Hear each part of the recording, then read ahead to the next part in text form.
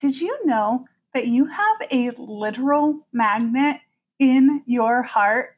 Your heart exudes a magnetic field that goes 10 feet in every direction around you. And in human design, they call this a magnetic monopole.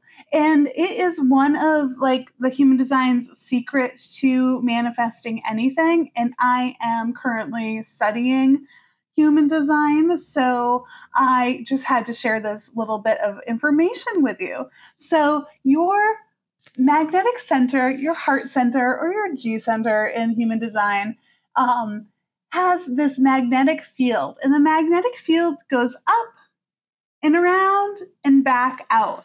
And that's literally how the manifestation how it works. Your heart has the desire.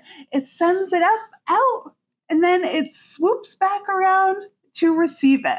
It is so wonderful to have this bit of information because it makes everything so much more clear, so much more tangible, so much more real. Because I think a lot of times, like, law of attraction could get a little like Heidi Flighty and not so real. But this fact really brings it home.